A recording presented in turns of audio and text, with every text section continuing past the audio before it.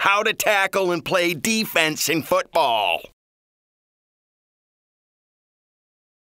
To play on a great defense, you need to have relentless pursuit, sure-handed tackling, and a nasty, mean streak. But the defense is filled with 11 players, and each man has his job to do.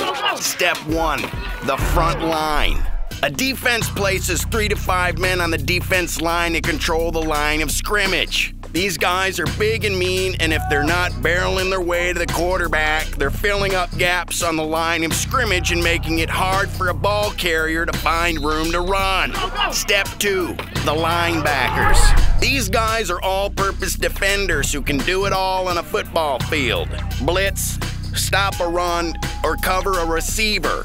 There are inside linebackers who focus on the run and outside linebackers who focus on plays to the outside. Both need to be the complete package, fast and strong.